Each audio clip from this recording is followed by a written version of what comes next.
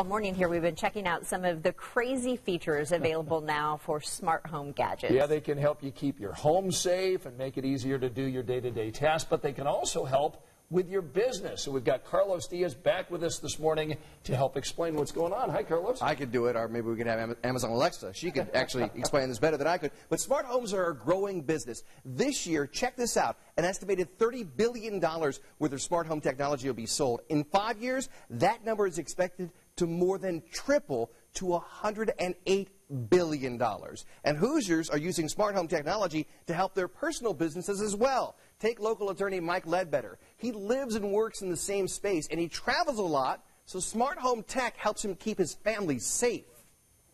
This is a live-work space, so for me, I'm on the road quite a bit, so we have employees coming and going throughout the day. So at the end of the evening, I want to be sure that everything's locked down, the garage door, all the exterior doors, the alarms be able to set remotely. That's important to us. If I'm in Chicago, I can't lock it by hand, so 11 o'clock at night, Chicago, I can check to make sure everything's locked down for my family. It gives me peace of mind personally. It's the wave of the future. Everything is moving this direction. Real estate agent Greg Cooper actually uses Alexa to give automated tours of the homes he is showing. The device will begin to tell them about the overall property, or it'll start talking about the features of a particular room. And what's great about this is that if there are flyers in a home, that's all fine, but people aren't looking at the flyers while they're walking through the home. So we're engaging the audio sensory capacity to give people additional information so they can absorb the visual components of the home while they're being told about the great amenities of it at the same time. Smart homes are now a big business for the guys from Sync Technology, a local company who used to just install home theater systems. So are smart homes officially a booming industry here in Indy? Oh, 100% for sure.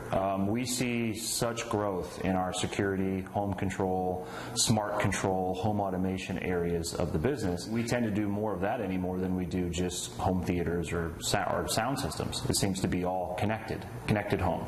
It's definitely growing. And you can actually teach your home, your smart home, to consolidate tasks. So, okay, say you're going to bed, and when you go to bed at night, you got to turn off all the lights, turn off the TV, check the front door lock, check the garage door. You could actually, in a smart home, just say, "Okay, Google, sleep."